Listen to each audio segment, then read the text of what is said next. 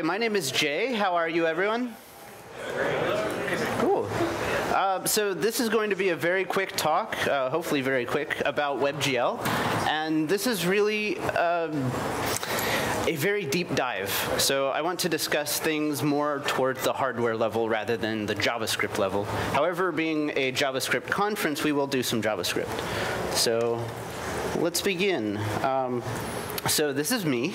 My name is Jay, again. That's my Twitter. You can tweet about this, do whatever you want with it. I work for PubNub as a core engineer, so I do server-level stuff, Python, a little bit of C. I contribute to Melon.js, which is a game engine written in JavaScript. It uses WebGL very recently, which I contributed over last winter, I believe. And what I want to really start with here is a little bit of the history of GPUs and rendering hardware. And we'll show some fun stuff with that and then go through and get into what WebGL actually is. WebGL proper, rather. So on the last slide, you noticed I said console hacking. This is Mario 64, Nintendo 64. This is a hack that I made. And it's has nothing to do with WebGL except, this is the kind of low-level stuff that I get into. This, for example, was written in MIPS assembler language, and that's what it looks like. You can go through it if you want. Very simple. The comments, just read them out loud. They're awesome. So what it really does is changes the liquid to a solid by checking your position. Once your feet touch the water, moves the level, the ground level, up to where your feet are. That's it. Very interesting, and you can see even more of that in some old stuff like, say, the Atari 2600. What I mean by that is to really program anything on this old hardware, especially when you get into rendering stuff on a screen, you're really messing with the hardware. So this thing has a tiny CPU. It's about 1 megahertz. Not very many pixels can be displayed. 128 colors roughly on screen simultaneously. It has 128 bytes of RAM. That includes all of your stack space and game state, which is roughly enough for a couple of counters and a ball position. Interestingly enough, no video memory.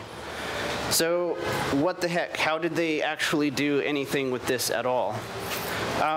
It turns out that there's a really great presentation at a GDC a couple of years ago by David Crane, who was the author of the original Pitfall. And I don't know if you're familiar with it, but do check this out. And I'll tweet out the slides later so you can check out the video. It goes into a lot of depth about how really, with this hardware, you have to think in terms of hardware rather than in terms of software. And that's kind of what I want to bring out in this presentation about WebGL, is it's the same idea. It's not that we're really writing, in WebGL, we're not really writing code for 3D rendering so much as we are writing code that pokes a bunch of bits into buffers and then asks the GPU to do funny things with custom code. So this is really awesome, and I do recommend checking it out. Going forward a few years, one of the very first arcade games that contained 3D rendering hardware was the Namco System 21, released in 1988. It has a little bit faster CPU. It has 5 DSPs. Those are digital signal processors, which do all of the 3D mathematics. It also has 12 custom integrated circuits, which are all of the components necessary for the rendering. So this thing has roughly 17 GPUs. It has a little bit of memory, lots of video RAM. It needs that for drawing those Gorod shaded 3D artifacts. And on the farther range, in the mid-90s, Nintendo came out with the Nintendo 64, and we saw that screenshot earlier. This thing has a 93 megahertz CPU. It's a MIP CPU. It also has a GPU that is roughly 62 megahertz, also a MIPS CPU, and this is very important because it's programmable. This is one of the very first instances in gaming consoles, at least, gaming console hardware, where the GPU is programmable. In its contemporaries, like with PlayStation and so forth, they gave you really a piece of hardware, a processor that's really designed for doing one thing, and that's like drawing triangles or whatever. In the case of Nintendo, though, they had a program that you could load onto this GPU and have it run, and then it just uses message passing between your main CPU and your GPU, and you can do all kinds of crazy stuff with it. Unfortunately, very few companies ever did, so they just used the standard stuff that SGI shipped. And this is kind of what it looked like, at least for the PlayStation era of 3D rendering. The top portion is the CPU, the bottom portion in green is the GPU. So if your game program wants to draw something pretty, it might say, you know, I want to draw a rectangle. So it builds up this packet, and then it puts this on a queue. And the GPU is constantly consuming from this queue, and it says, oh, well, I've got a rectangle. This one's going to be blue. And then it passes that information on to a rasterizer. The rasterizer is part of the fixed functionality pipeline. So in this case, it has a rectangle, goes to the rectangle rasterizer. We also do triangles, all kinds of different primitives. Some examples might be, say, textured or Gouraud shaded, different forms of lighting, so on. And so things, one interesting thing to note about this is those little boxes in red, those rasterizers. That's where this programmable part of the GPU comes in. So on N64, you could change those. You could do things like do special lighting or whatever you needed to do.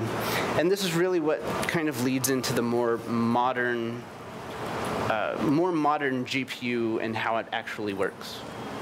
In this case, how the pipeline is, or simplified anyway, closer to it. When your CPU wants to draw something, it creates a big binary blob. It's completely opaque, arbitrary, doesn't really mean anything to the GPU. You put it into a buffer, you create a bunch of buffer slots in memory, you shove some data in there, and then you ask the GPU when you're ready to start drawing using these buffers.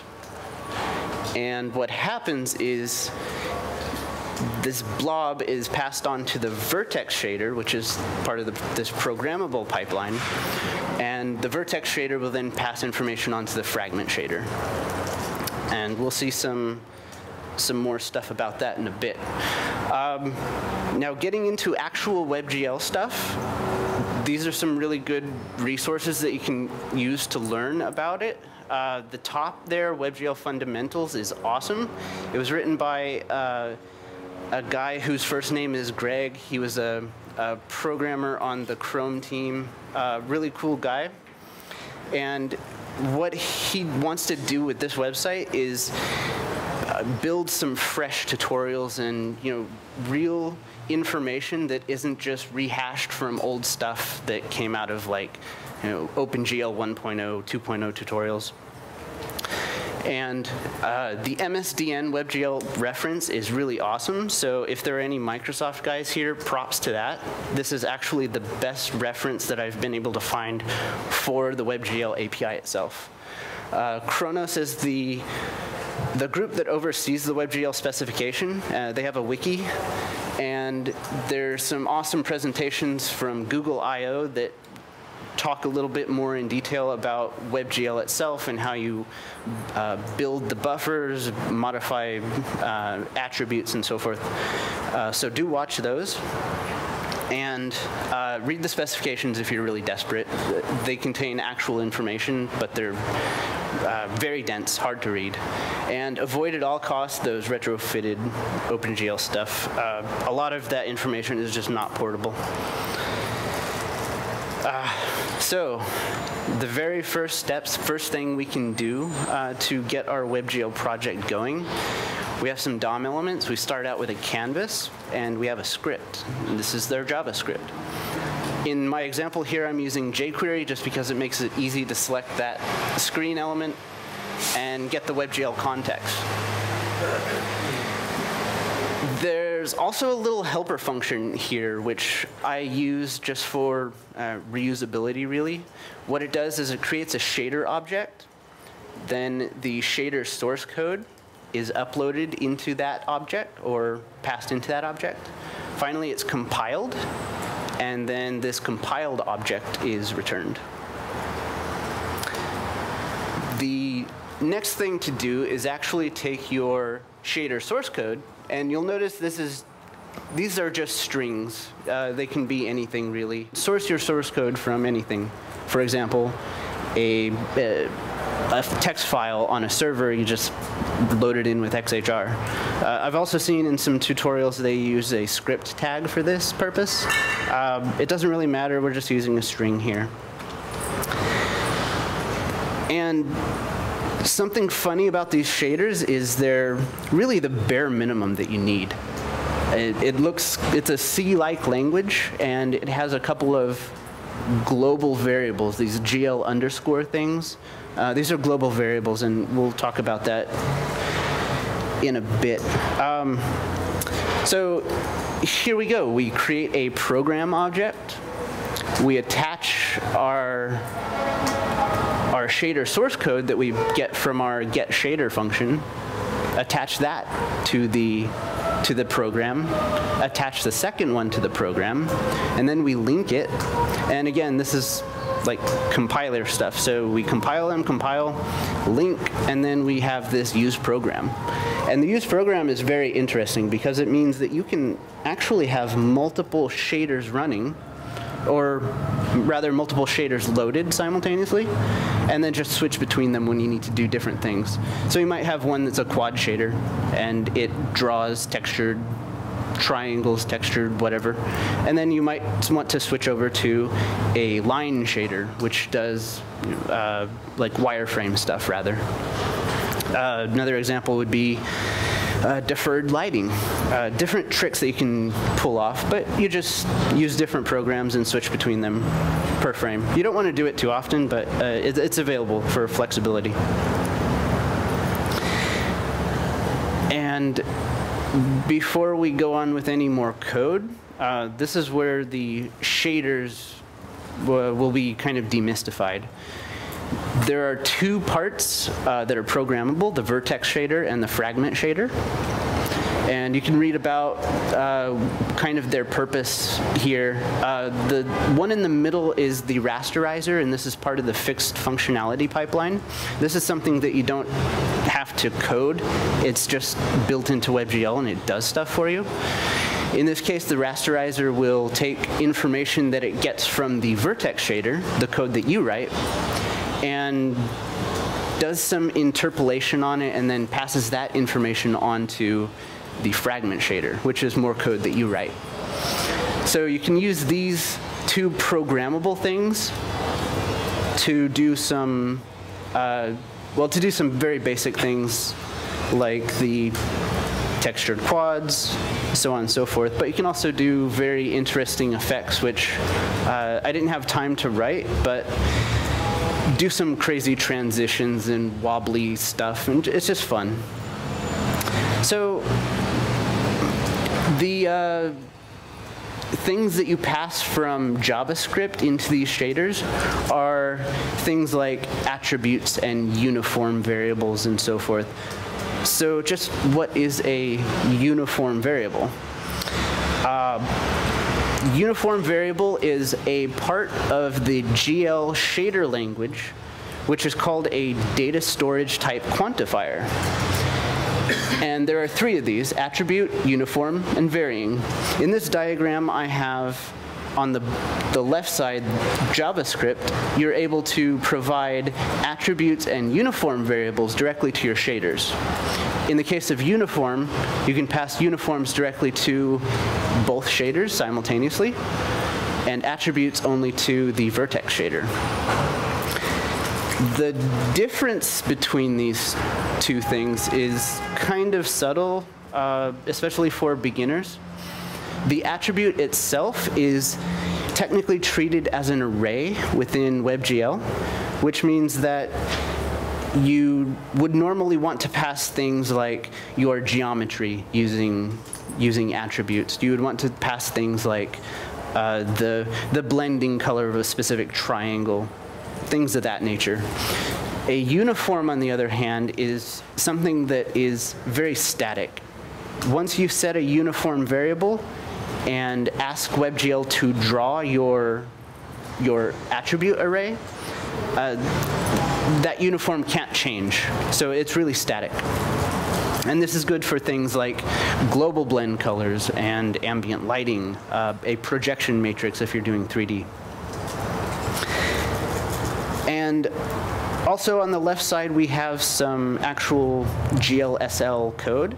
This is just variable declarations, but it also has some data type information here. The attributes, for example, have vec4, which are 4-element vectors. In the case of the color, that's RGB and alpha, those 4 elements. In the case of position, it's X, Y, Z, and a W. The W is a scalar. This is called homogeneous coordinates. I know I said I wouldn't get into any mathematics. This is about as mathy as it gets. Really, I just want to explain what the hardware is doing so you can poke at it and do funny things. What else can I talk about here? The texture coordinate is a 2-element vector, so on and so forth. And these are the GL underscore global variables that you saw earlier in the minimal vertex and fragment shaders. So the shader language itself specifies these variables. And it's kind of weird they didn't use something like, I don't know, a return value from the main function or inputs to the main function, whatever. I don't know. But you get 4 different outputs that you can write to. So there's a position output from your vertex shader, which allows you to do things like input a vertex from JavaScript, do something with it. Maybe you want to cause it to wobble, so a tree or grass wobbling in the wind, something of that sort. And then you can set the value of that position, which then just gets updated by the vertex shader. And the vertex shader will run once per vertex element. So if you have a triangle, it runs 3 times, 1 for each point. Let's see, what else? The frag color is for the fragment shader, and that just specifies the color that you want to draw to the frame buffer eventually. The frag data is for multiple render targets, which you can use for some really crazy lighting effects and so forth. It's part of the fixed functionality pipeline. I haven't played with it too much, but it's there. It's available. GL point size and point coord are inputs, which allow you to, sorry, the point coord is an input. The point size is an output. So you would output a size of a point, so you can make a point that's like this big or really tiny. And the point coord tells you where in the rasterizer that actually is drawing, so where it's drawing your point. You can use this for funny, for some interesting things like, say, radial gradients, right?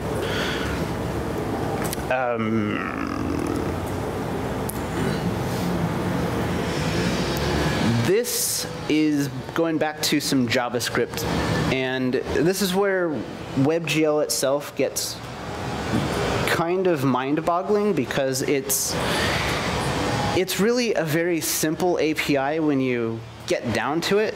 However, it's like nothing that resembles other web technologies whatsoever, really because it comes out of the OpenGL world. So you have to do things like bind your data to the GPU so you can perform I/O operations on it. Totally weird. This is, JavaScript shouldn't do this, but this is what we have. In the first case, we have an attribute, which again it's an array, right? So what we can do is specify how WebGL is supposed to chop up this data, this big binary blob, and make sense of it as an array.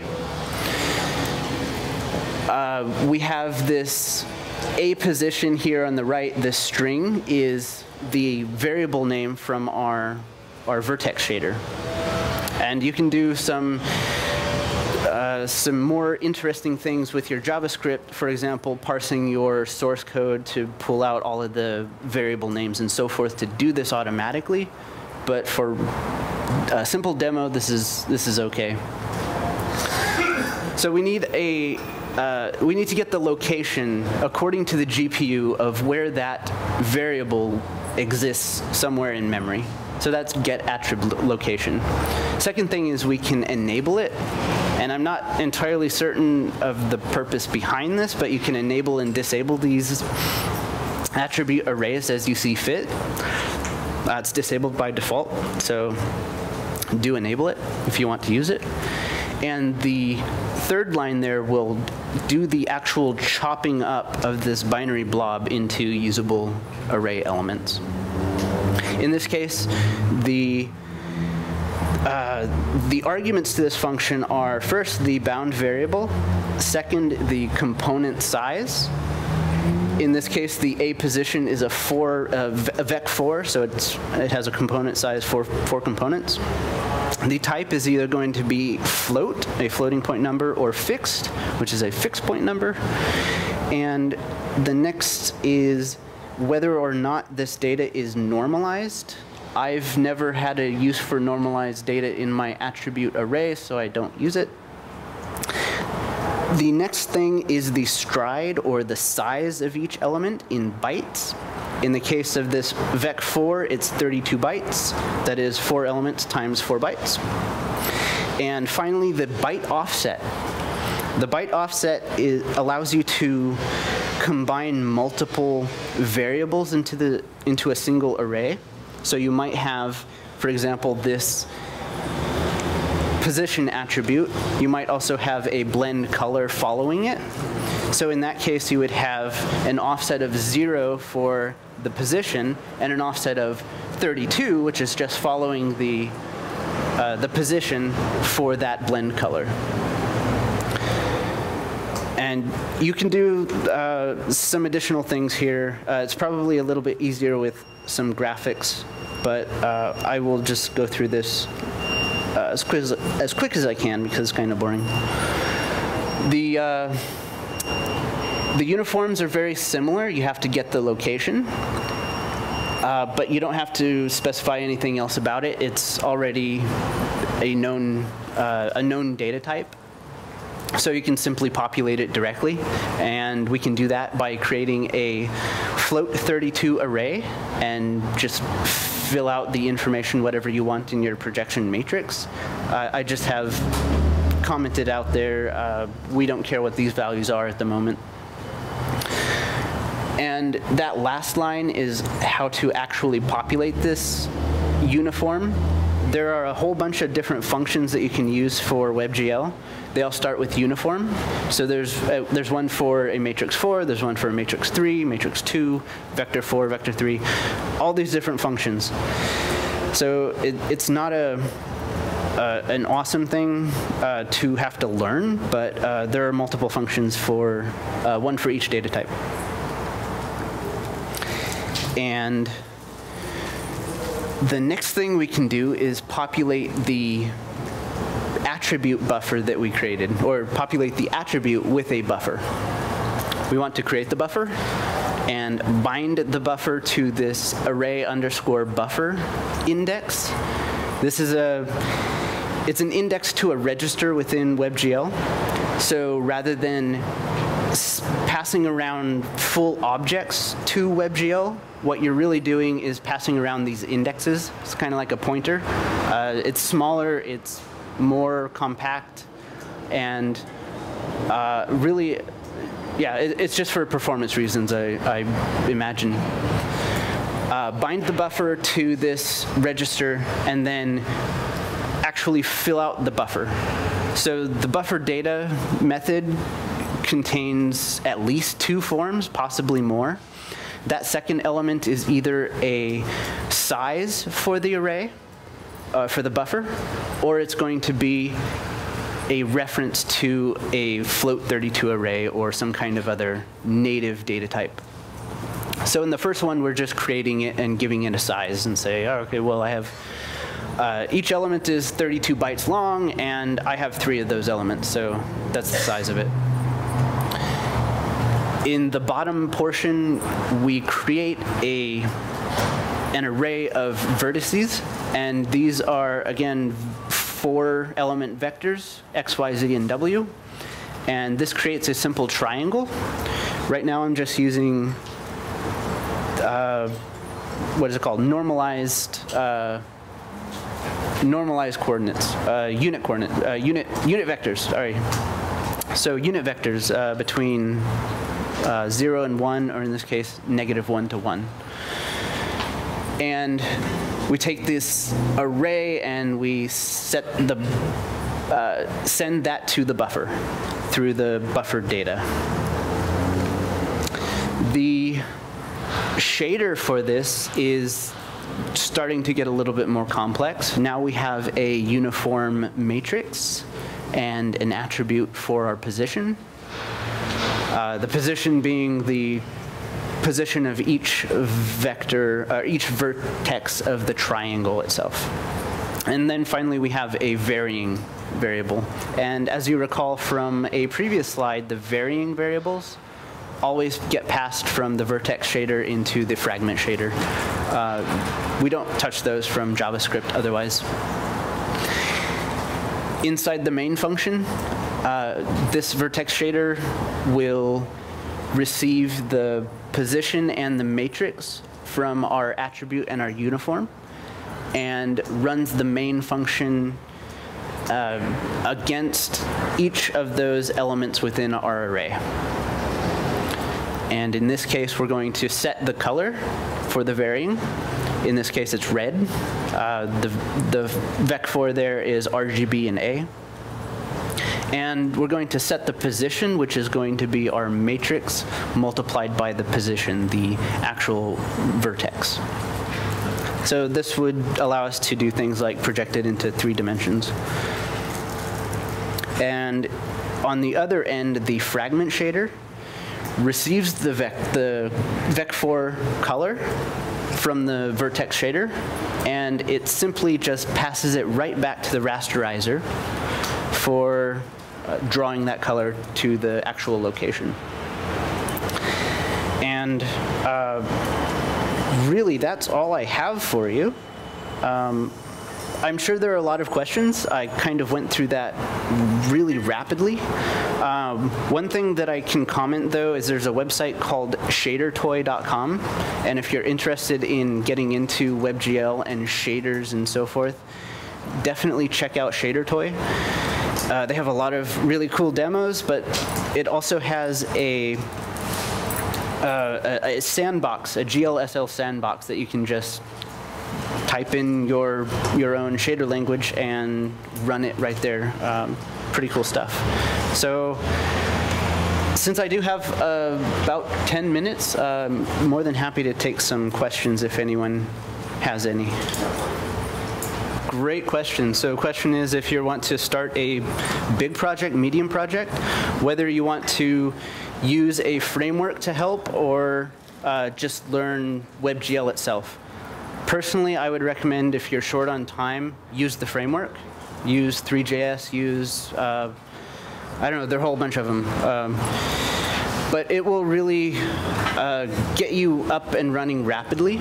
And if you don't need to use anything very special, like you're not going to cause, I don't know, ripple effects and wobbling and wonky stuff, you don't necessarily need to do like actual coding shader stuff, right?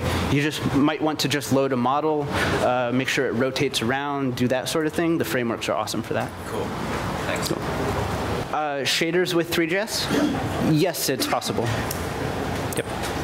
They have some kind of functionality for that. Yeah.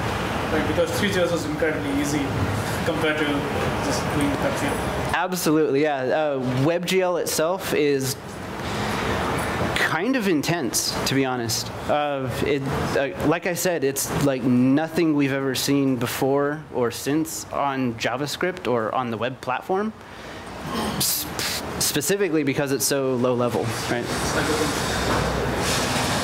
Yeah. Good question. The GLSL itself is a specification for I believe it came out with OpenGL ES. Not entirely certain about that. ES is for embedded system, which is for like tablets and phones, mobile devices. So it's a cut down version of OpenGL. And the shader language itself is for writing the programmable part of this rendering pipeline. So it's a C-like language. It's its own language entirely. Okay. And you compile it down into into what's essentially a machine code. And you do that from the browser. From the browser, yeah. So let me go back a couple of slides and we'll find that example.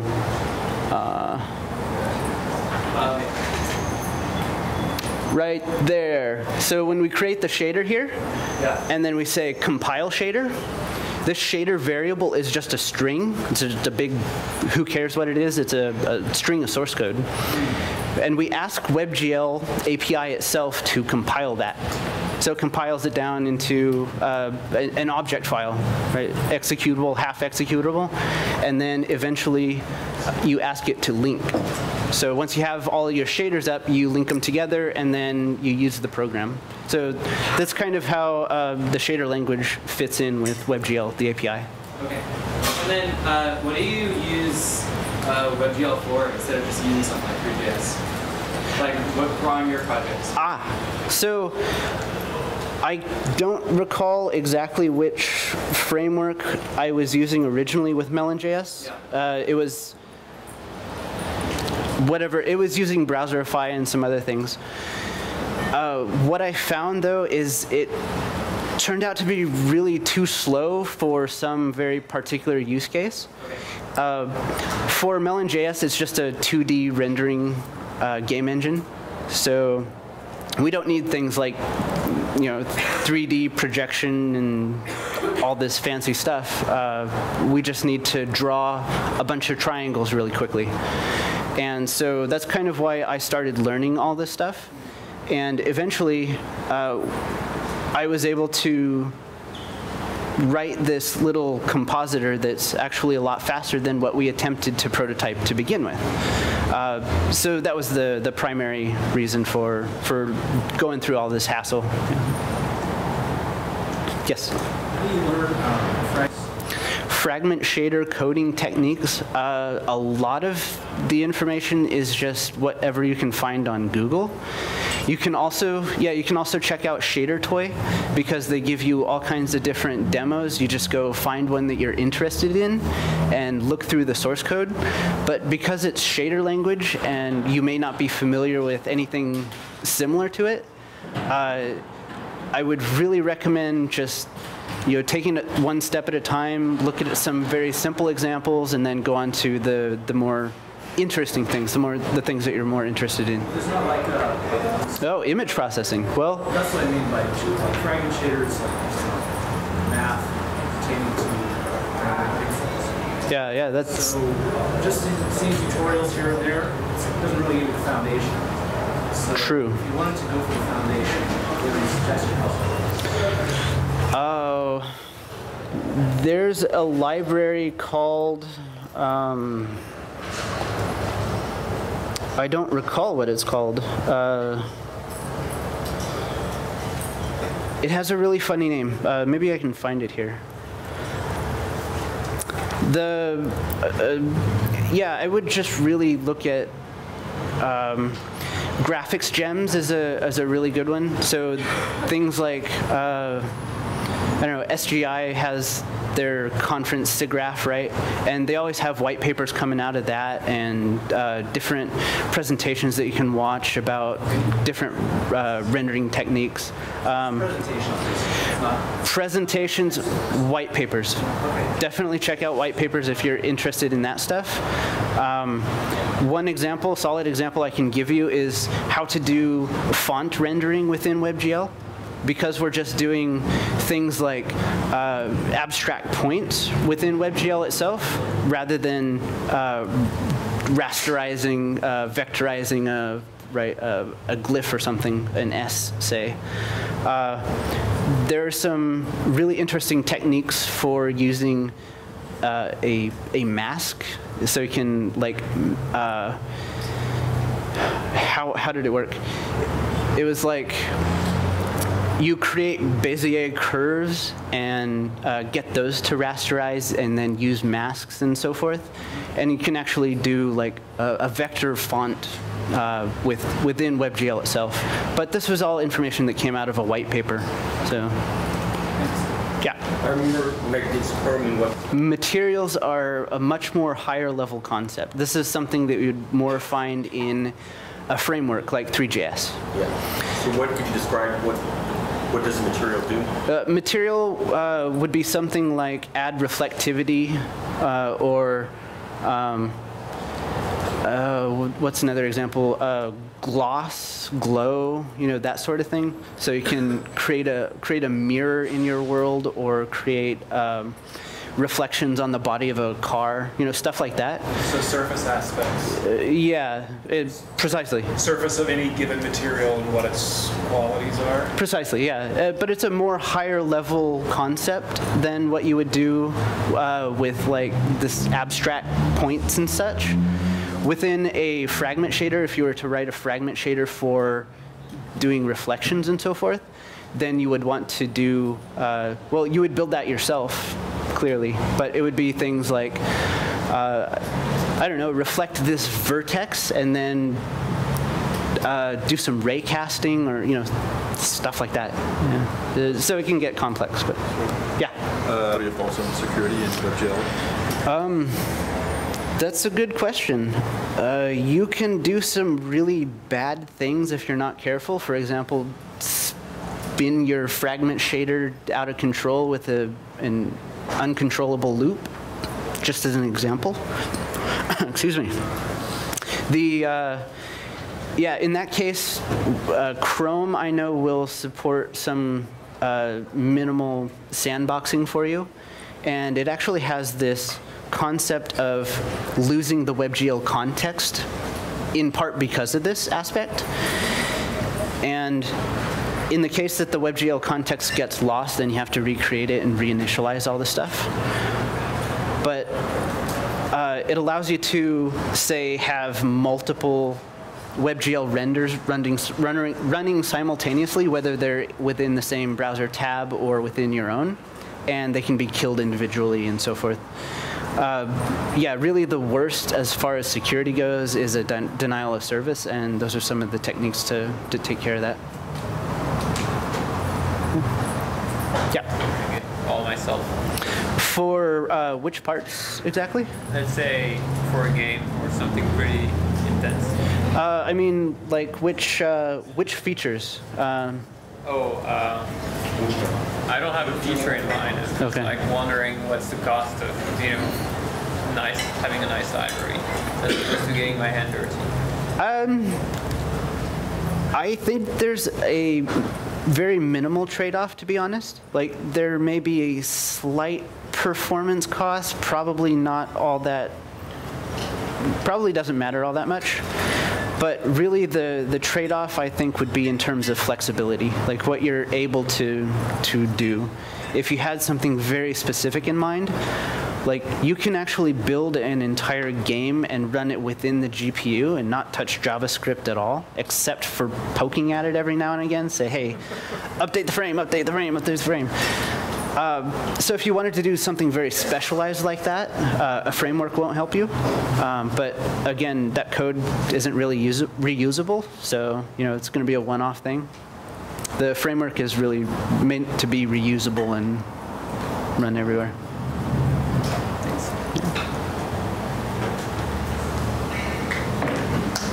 Yeah, one more. We have one more question. My opinion on Unity. I haven't used Unity, however, I know it has a huge community behind it, and community support is key. So if you are interested in getting into game development, Unity was probably a really good place to start. All right. Thanks, everyone.